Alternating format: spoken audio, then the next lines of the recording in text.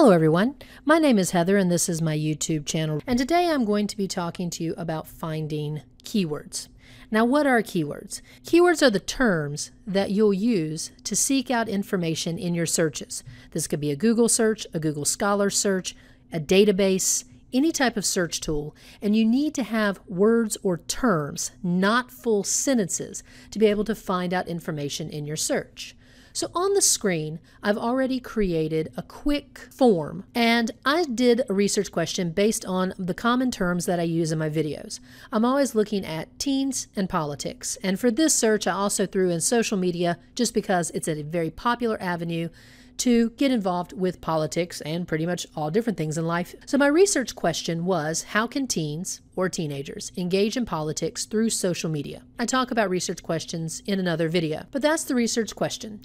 From that question, you need to pull out the key terms or key words that you would use to search in a Google search, Google Scholar search, or a database. So words like how and can and in and through, those are not searchable. You wouldn't use those. Not useful. And if you type in the question, how can teens engage in politics through social media, you can put that in a Google search. It would work, but it wouldn't work very well. But if you use direct terms like teens, engage, politics, and social media, that would actually work. So what I've done is I've created a form or a quick chart of terms.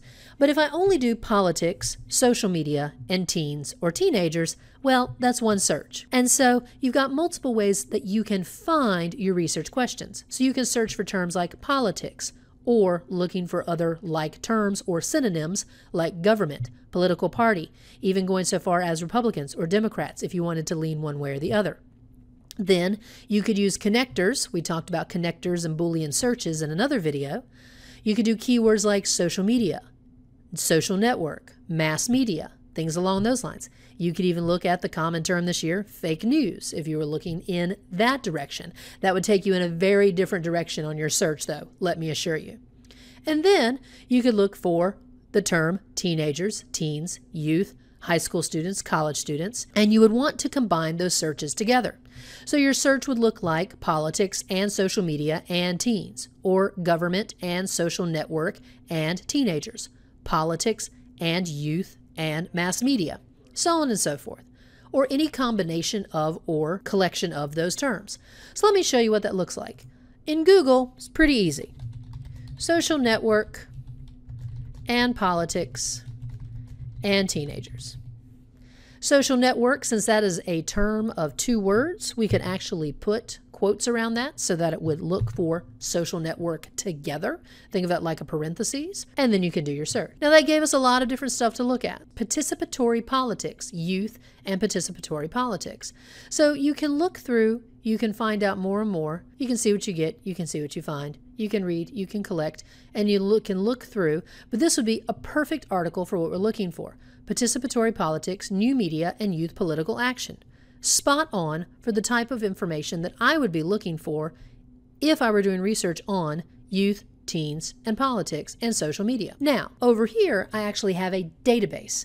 This is the Academic Search Premier database that gives both newspaper, periodic, books, popular articles, which also fall in the area of magazines, what we call trade articles, online articles, even blogs from time to time, as well as data-driven articles, scholarly articles. I write scholarly articles from time to time, things along those lines.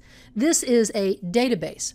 This one is particularly given to you by Discus. Many of you have Discus through your public or state library, sometimes your school, given to you by your state. And so this is very easy to find if you look at your state library. Sometimes you do have to have a sign-in, but if you ask for it, typically it is already linked to your school library's website or to your state library's website or to your public library's website, all of which are completely free. So again, if I wanted to do teenagers, social media, and politics, you're going to notice a few things really quickly. I only got 3 results. That's a lot less. So from here, we have to start kind of taking things away. Maybe I would only want to look at, you'll notice very quickly, teenagers, and I can also do or not. Most people just do and because we're typically combining searches. So maybe I would like to look at just teenagers and social medias. Then I get 300 articles.